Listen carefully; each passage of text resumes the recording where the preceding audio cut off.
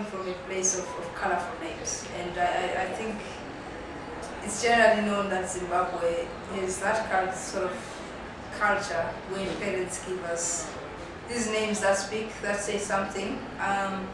They do sound normal in our native languages, but it's only when you translate them to English that they have the interesting spin to them.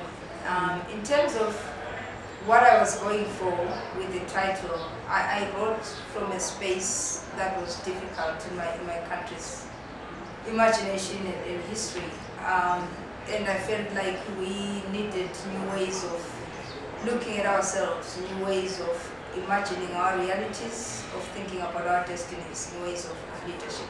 So it's a call, I guess, for some sort of reimagining things. And even beyond Zimbabwe, I feel like because the book goes to the US, I feel like the world outside also needs a new way of looking at others, people who come in. Yeah. Yeah.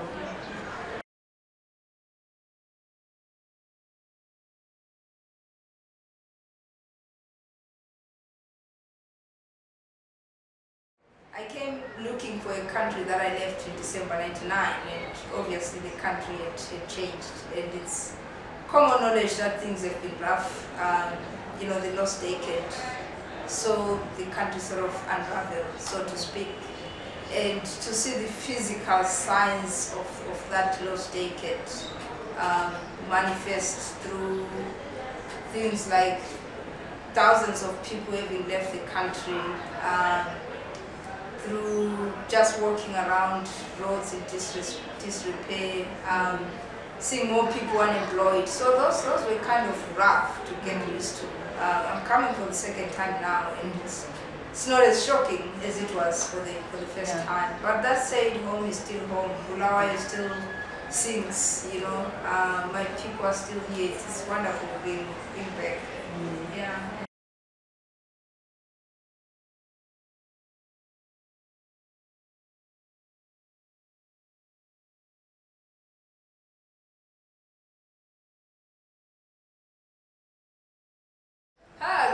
That's a hard question. It's you know, being a Zimbabwean in 2013, we are just emerging from an election, you know, that left people with mixed feelings in terms of the results, and you know, given the state of things on the ground, one gets worried about what it means to people, to everyday things like healthcare, the state of education, the power cuts, the water cuts. You know,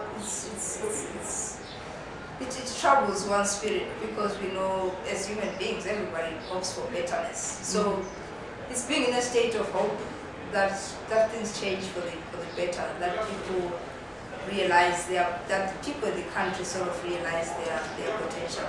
So unfortunately, it's one of those things where we have to see where we're going. Yeah.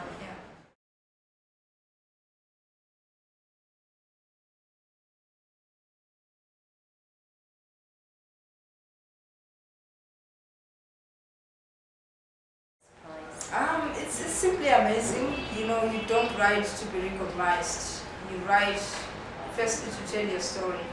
Then you hope that a reader is going to find it worthwhile. So for me to get this kind of recognition at this stage, I'm just starting out. We Need New Names is my first novel, and I'm also the first Zimbabwean to ever make it this far, and the first Black African woman. It's such a humbling. It's a very humbling experience, and I'm really encouraged to keep working. So we'll see what happens from here. Brilliant. Thank you very much.